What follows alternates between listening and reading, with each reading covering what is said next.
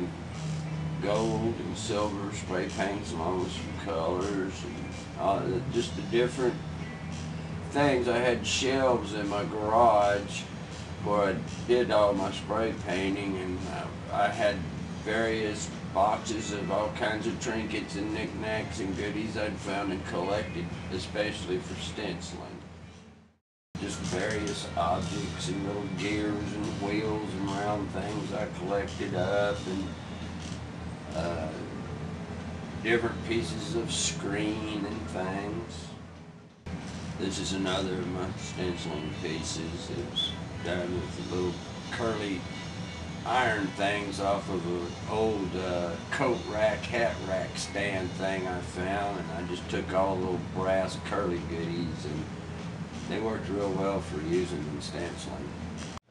Just cans of spray paint. All of these pieces you've been seeing, the stencilings are all done with Dollar General store spray paint. 99 cents a can. And I collected and saved up all kinds of weird little shapes and twisted pieces of metal and stuff like that, and I'd use them to lay down and then spray my color over it, and then you could when it dries you move it and you move things around.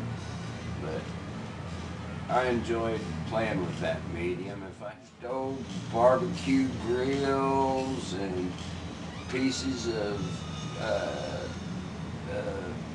coffee cans that I cut the bottoms out of, different kinds of cans I cut the bottoms out, and had different rings and various things that I used to stencil with.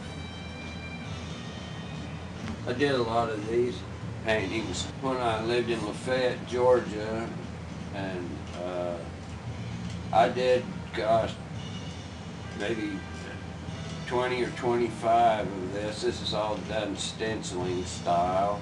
Reflection of the Christian belief of Christ coming back in the clouds and Gabriel blowing his trumpets and angels all up above, or Christ or the light being in the center, and the angelic beings formatted in different ways. There were several of these pieces.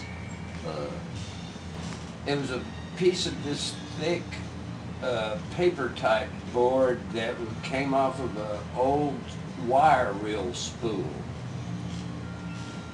I believe this piece is at the community kitchen. More of the universe in behind with the stars, kind of a night type, showing the light. It's a piece that I gave to my brother. It hangs in his house.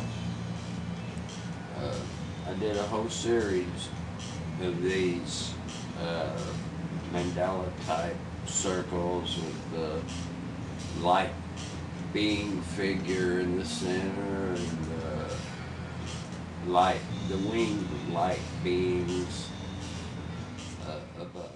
God is light, and light is the light that is within us, is the life that is in us.